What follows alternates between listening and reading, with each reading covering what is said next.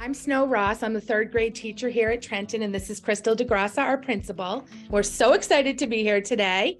The name of our initiative is, we named it TREE-Trenton Rethinking Experiential Education.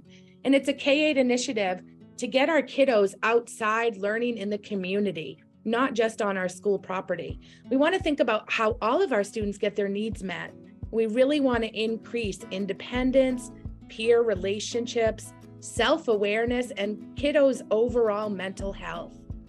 And to do so, we will integrate therapeutic services like horseback riding, STEM-based learning opportunities, and outdoor collaborative experiences through experiential learning. We will use field work and place-based learning in the living world in each child's school day. Students will participate in engaging outdoor experiences that will help them to build social connections and increase their self-esteem while reconnecting with our natural world.